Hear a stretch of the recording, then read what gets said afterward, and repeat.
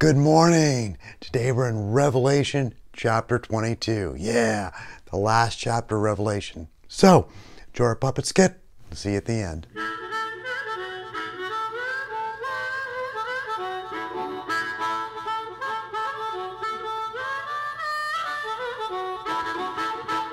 Hey guys, it's Polly. Revelation chapter 22 continues to describe the New Jerusalem, that we talked about last week.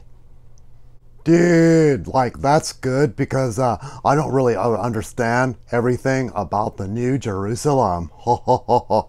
Yep, none of us do completely, but God shows us some amazing things about it.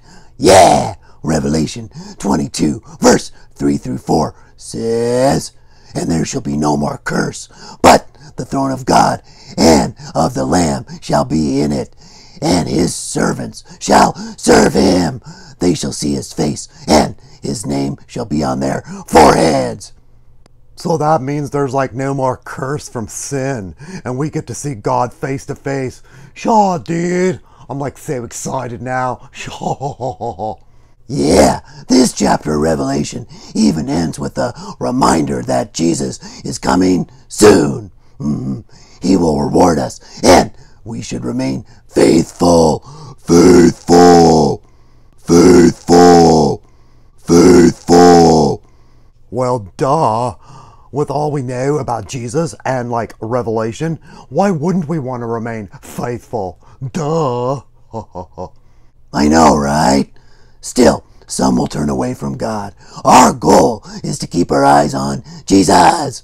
So, I was pondering, when do you really need to keep your eyes on Jesus? Huh? Let's check it out.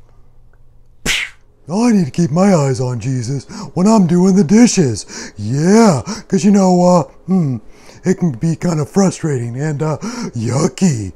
Yeah, so I got to keep my eyes on Jesus and, not be upset with those who made the mess.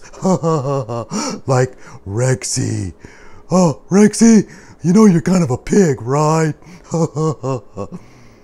Yeah. I'm a pig dinosaur. Oink oink, I'm a pig. Yay! Jesus, please, would I fly? I'm a very old. No. Wah, wah, wah.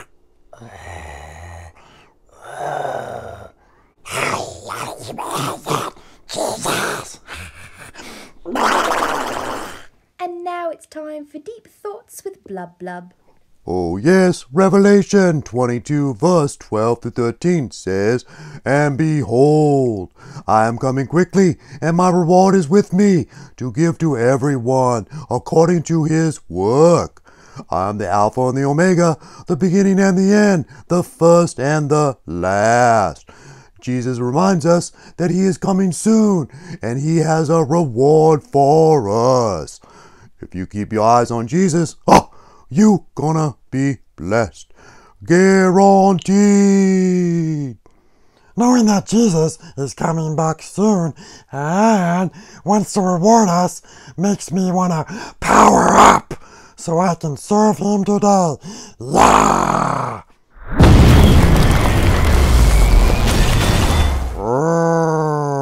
Pretty powerful, huh? Oops, excuse me. Jesus loves you. Bye, bye, bye, bye. Bye bye.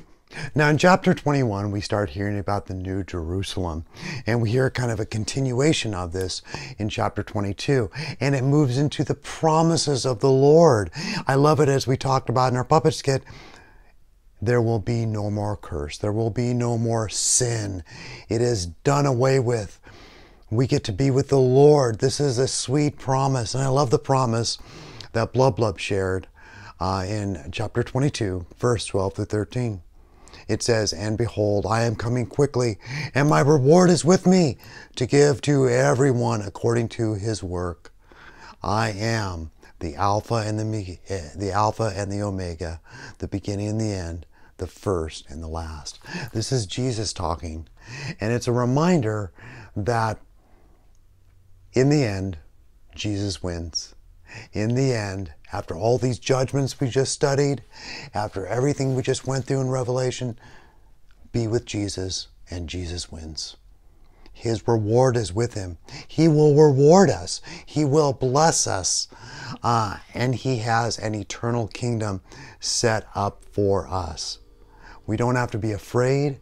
We don't have to be scared of the future, because we know that Jesus is in charge of the future.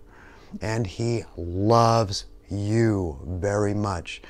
As we conclude this book of Revelation, it's a good reminder that he is the beginning, he is the end, and he's got it. He's got your life in his hand, and he knows what's best for us. And when you read chapter 22, it's again a reminder of he's got a purpose for you, a plan, and his eternal kingdom he's setting up because he loves us. That is good, good news. So, with that, let's pray. Lord, thank you for this book, Lord. Thank you for the book of Revelation. As we are reminded again, Lord, through the tribulation, Lord, that you are in charge. Through all these warnings, Lord, you warn us because you love us. And Lord, in seeing your millennial kingdom, we're reminded of your promises. Your promise to never leave us and never to forsake us. Thank you for that, Jesus. Pray you'd bless our week in your name, Jesus. Amen. God bless you.